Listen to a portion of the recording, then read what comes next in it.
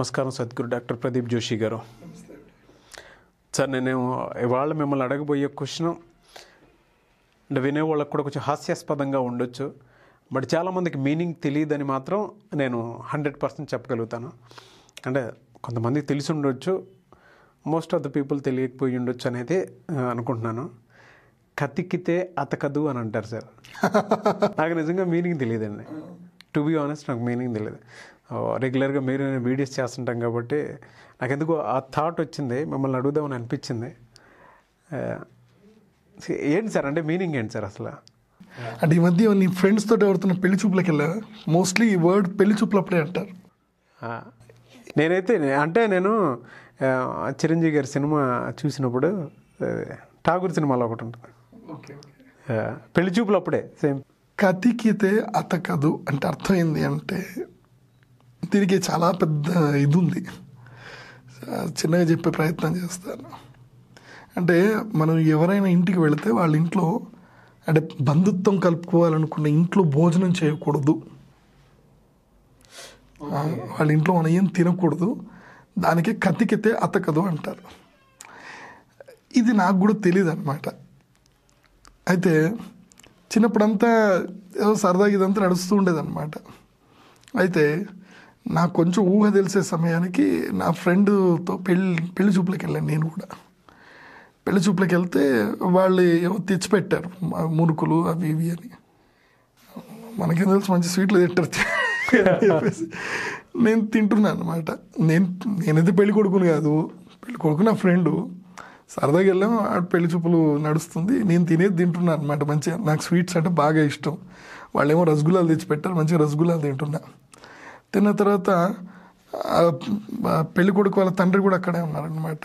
అడిగితే మీరు కూడా తీసుకోండి అని అంటే, వద్దండి కతికితే అతకదు, అందుకోసం వద్దు అని అన్నారు. సర్లేండి అని అన్నారు. నాకు అర్థం కాలేదు, నేనైతే తింటున్నా, మరి నన్ను అనలేదు, వీళ్ళేం కతికితే అతకదు అన్నారు అని చెప్పి ఇంటికి పోయాక మా నాన్నగారిని అడిగాను. నాన్న ఈ కతికితే అతకదు ఏంది అని అంటే, మీ అమ్మని అడుగు, నేను జ్యోతిష్యం చెప్తున్నాను మా నాన్న అంటే, సరే అని జాతకాలు చెప్తాను. మా అమ్మని అడిగితే మా అమ్మ చెప్పింది అనమాట. కతికితే అతకదు అనేదానికి ఎంత విజ్ఞానం ఉందంటే, దాంట్లో పూర్వకాలంలో ఎవరైనా సరే ఇంటికి పిల్లని ఇవ్వాలి అని అంటే మొదలు వెరిఫికేషన్స్ అన్నీ చేసుకుంటారు. అన్నీ అయిపోయిన తర్వాత వాళ్ళని భోజనానికి పిలుస్తారు. పిల్లని చూడడానికి రాదు, పిల్లని చూడడానికి రావాలి, కాకపోతే భోజనం చేసిన తర్వాత పిల్లని చూపిస్తారు, అప్పటిదాకా చూపించరు. ఇది సాంప్రదాయం. ఇప్పటికీ కర్ణాటకలో కొన్ని ప్లేస్లో ఇది ఉంది. భోజనానికి పిలుస్తారు, భోజనానికి వెళ్ళిన తర్వాత నీకు వడ్డిస్తారు. అయితే ఇది ఒక సీక్రెట్ ఎగ్జామ్. ఇది కతికితే అతకదు అనేది ఒక సీక్రెట్ ఎగ్జామ్. ఇది ప్రతి అబ్బాయికి ఉండే పరీక్ష. ఇది వెళ్ళి ఏం చేయాలి అని అంటే, భోజనాలు వడ్డిస్తారు, వాళ్ళు వీళ్ళకు వడ్డిస్తారు, వీళ్ళు వాళ్ళకు వడ్డిస్తారు.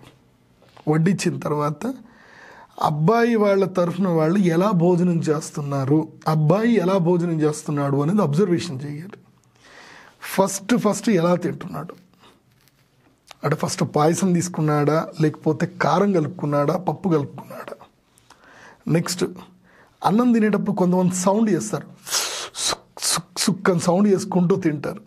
కొంతమంది ఏం చేస్తారంటే 4 వేళ్ళు లోపలికి పెట్టి తీస్తారు. ఇంకొంతమంది ఏం చేస్తారంటే తినేటప్పుడు మొత్తం బొట్టిన వేళ్ళ దగ్గర నుంచి లోపల దగ్గర నుంచి అన్నీ సుర్రుతారనమాట, మొత్తం జుర్రి తింటారనమాట.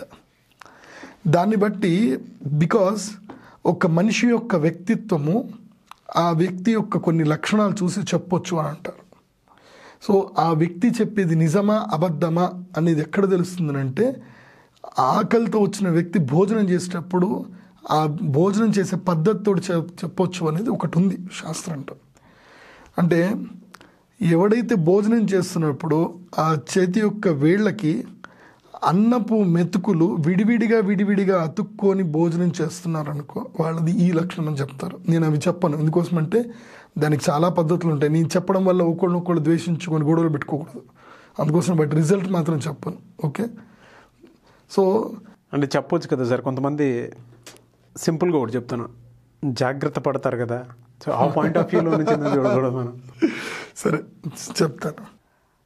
అన్నం తినేటప్పుడు చేతి వేళ్ళు కలవకుండా ఇలా కలుపుతూ తింటారు. అంటే ఈ వేళ్ల మధ్యలో నుంచి అన్నం వెళ్ళిపోతూ ఉంటుంది. అలా ఒకవేళ కనుక అన్నం కలిపితే కనుక వాడి దగ్గర డబ్బు నిలవదు అని అర్థం. రెండవది, అన్నాన్ని పట్టుకుని ఇలా పిసుకుతారు కొంతమంది, గట్టిగా ఇట్లా పిసుకుతారు.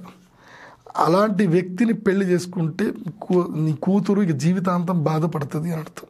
అంటే వాళ్ళకి మనస్సు చాలా క్రూరంగా ఉంటుంది, వాళ్ళకి ఎట్లాంటి దయా దాక్షిణ్యాలు ఉండవు అని అర్థం.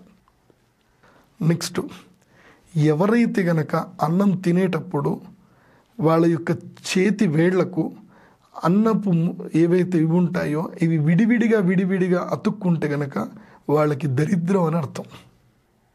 ఎవడైతే అన్నం తినేటప్పుడు శబ్దము చెయ్యకుండా తింటాడో వాడు సుగుణవంతుడు, ఐశ్వర్యవంతుడు అని అర్థం.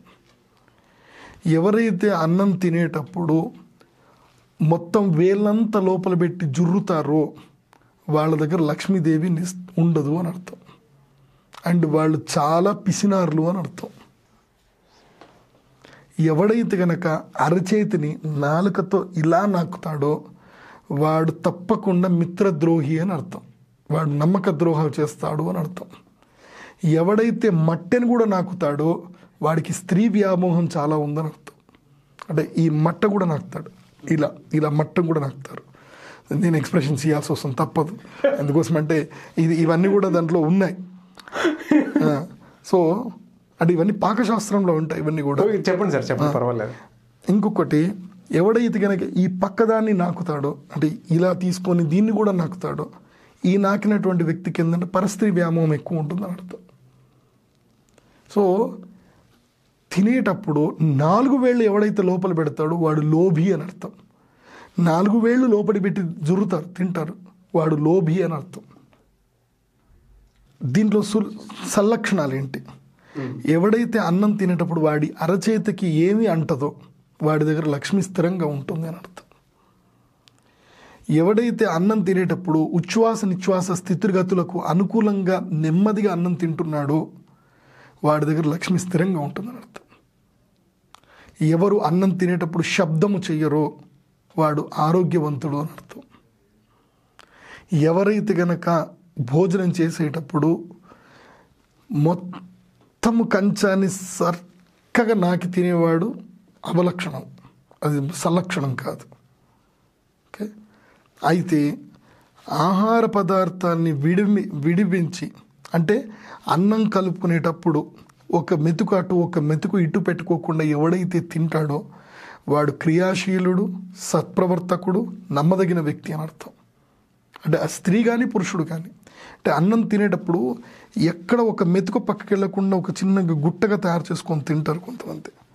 వాళ్ళు చాలా సిస్టమేటిక్ లైఫ్ని ఇష్టపడతారు, ఎక్కడ కూడా ఎక్స్క్యూజ్నెస్ని కోరుకోరు, చాలా హానెస్ట్గా ఉంటారు అని అర్థం. ఎవరైతే కనుక మొట్టమొదటిగా మధుర పదార్థాన్ని తింటారో ఆ మధుర పదార్థం తినడం వల్ల they are very loving personality అని అర్థం. ఎవరైతే కనుక మొట్టమొదటిగా కారమే కలుపుకొని తింటారో వాళ్ళు లోబి, డబ్బే వాళ్ళకి పరమావధి తప్ప రిలేషన్స్ వాళ్ళకి ఇంపార్టెంట్ కాదు అని అర్థం. చాదస్తం ఉంటుంది అని అర్థం.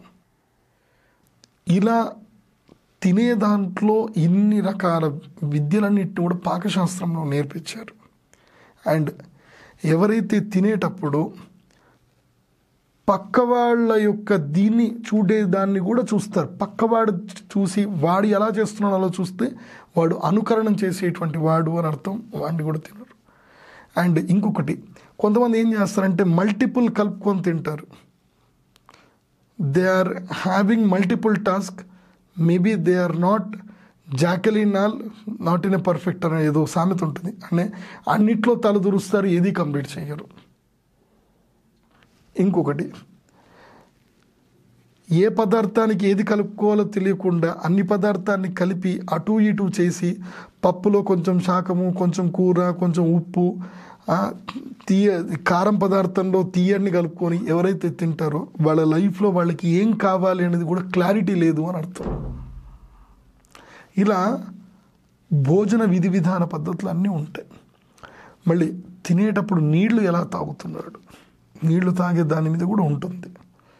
నీళ్లు కుచ్చుకొని పుచ్చుక్కొని తాగుతారు, అది అరిష్టం, దరిద్రం అంటారు దాన్ని. ఏం లేదు, అలా తాగకూడదు నీళ్లు.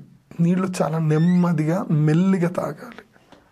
సో ఎవరైతే ఆ నెమ్మదస్తుడా, ఉద్రేకపరుడా, శాంతపరుడా ఇవన్నీ తెలుస్తాయి. అన్నం అందుకోసమే కతికితే అతకదంటే అది టెస్ట్ పెట్టేవాళ్ళు. కావాలని కొంచెం వాడిని కోపం తెప్పించేటట్టుగా వద్దు అన్నా సరే వేయడము, లేకపోతే ఇంకా వేసుకోండి అనడం, పేషెన్స్ చెక్ చేయడం అనమాట. ఒకసారి కోపం అది చెప్తున్నా కదా సరిపోదని చాలా చెప్తున్నా కదా మళ్ళీ వేస్తున్నారు అని అన్నాడు అనుకో, ఓహో ఈ టెంపర్ ఉన్నట్టున్నాడు, ఈ పిల్లని ఇచ్చొద్దు.